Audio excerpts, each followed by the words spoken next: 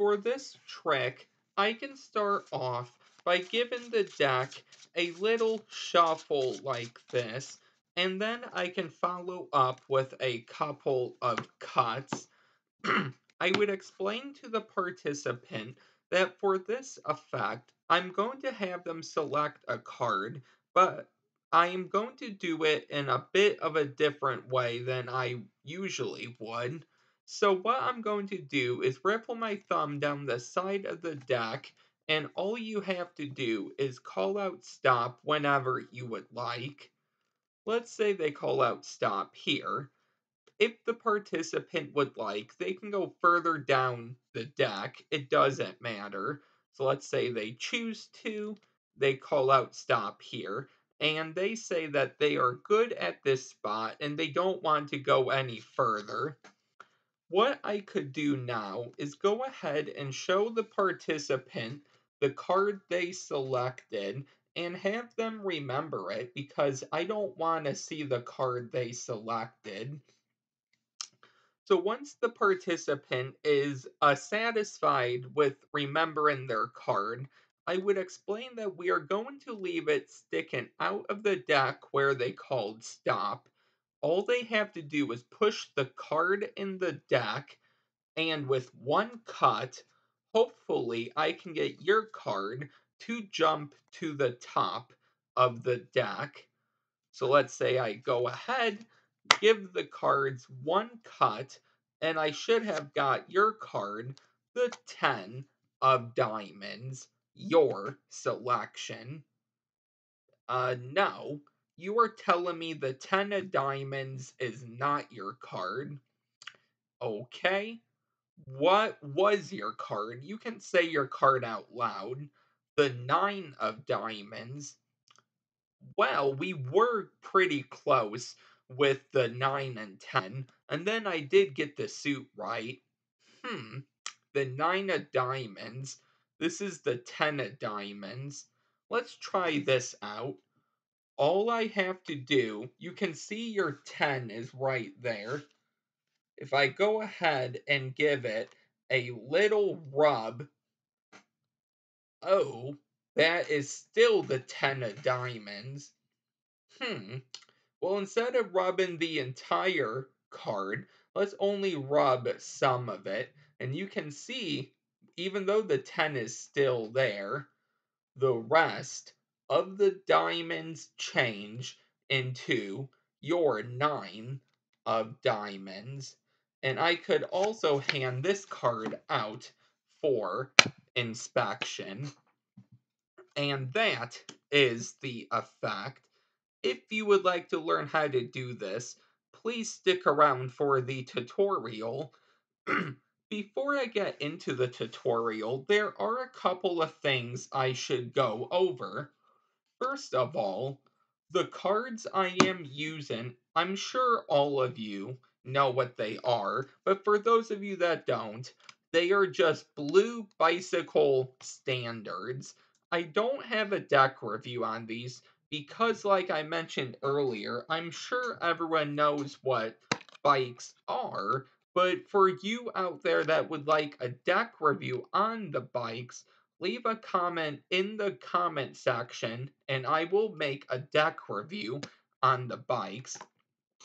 Now, getting into this card, this is actually a gimmick card. So as you can see, it's a 10 of diamonds both ways, and then it has 9 singular diamonds, and they are in such a formation that it actually well, you can actually see the number 9 and then diamond.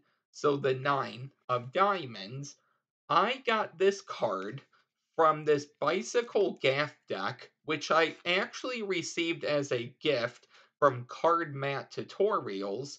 I have a deck review on this deck, and then I will also link in the description, along with the deck review of these cards, to Card Mat Tutorials channel.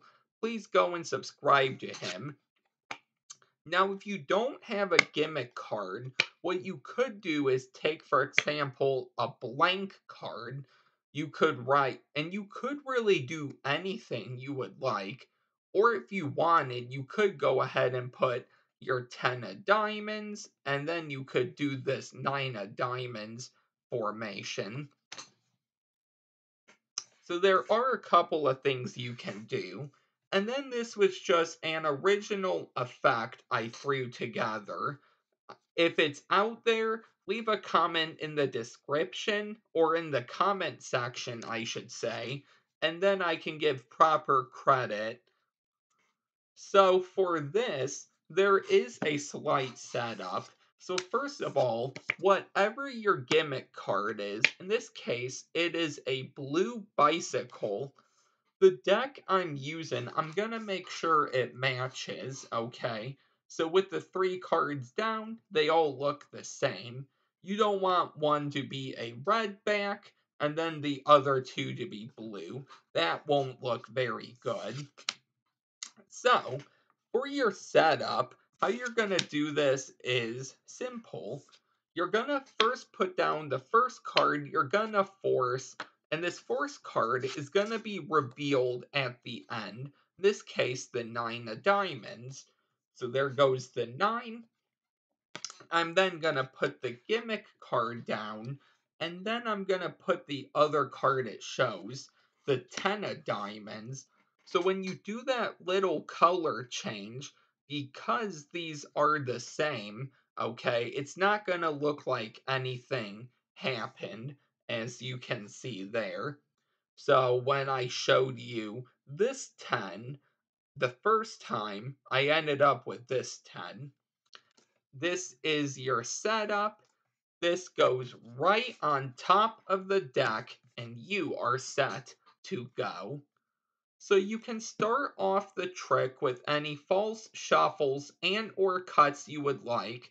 Just leave the 3 cards on top of the deck in the order they are already in.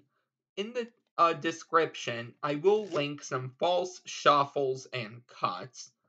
After you have done that, you're going to force the 9. Once again, you're going to want to force the 9 in a way that keeps the gimmick and then the card underneath it on top as well.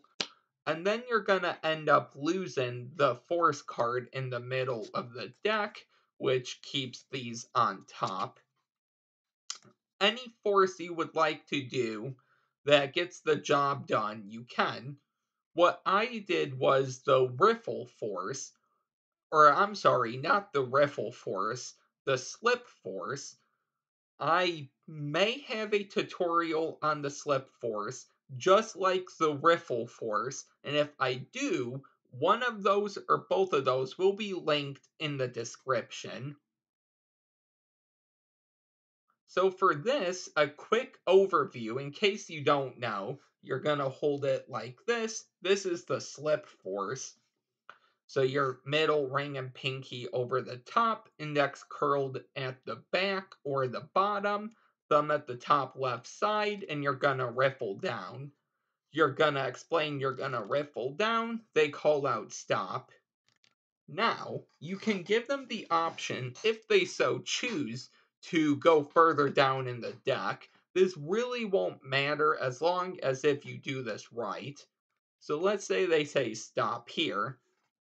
All you're going to do is come over and grip the packet that isn't held by the thumb.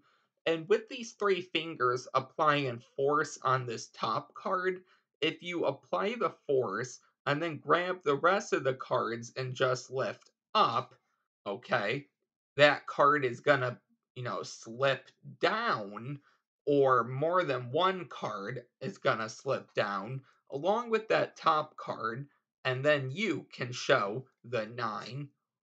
Now, when you do this, you just want the 9 to slip, because then if your setup will be underneath it, and then you will lose the setup in the middle, which isn't good. So they call out stop, you just lift up. If you're slow about it, you may slip more than one card, and then you can show it to them. So in real time, it may look like this. I'm gonna riffle down the side of the deck. You call out stop. Stop. Would you like to go further down? Sure. Stop. And then I lift up, which you're not going to show this, but I'm going to show it to you. You have your setup on top, and then you have your 9. So after you did the force, you're going to show the card, and then you're going to have to leave it in the middle, or put it in the middle, but leave the setup on top. So this is why I do the slip force, because you can then hold the top packet, sort of like an ambitious card routine. Thumb at the back, middle ring and pinky at the top. I like to slide the card up. I line up both decks. So now everything is flush. I show this card to them. They push it in. And just like that, your setup is on top. So now you explain that you're going to try to find their card. So you're going to do some sort of false shuffle and or cut that keeps the 2 cards on top. And those will be linked in the description. After you have done that, you're going to do a double lift and show the second card. Just because this is the normal 10, and you're going to act like the 10 is their card. You don't want to show them the gimmick, obviously. That will ruin everything. So you're going to do your double lift, and I will leave links in the description for the double lift. You act really confident and like you know the 10 is theirs. And if they don't say anything, you can say the 10 was your card, right? And if they say no, then you're gonna act confused. They should say that the 10 isn't their card. So when you do the double lift, if you want, you could. Oh, jeez.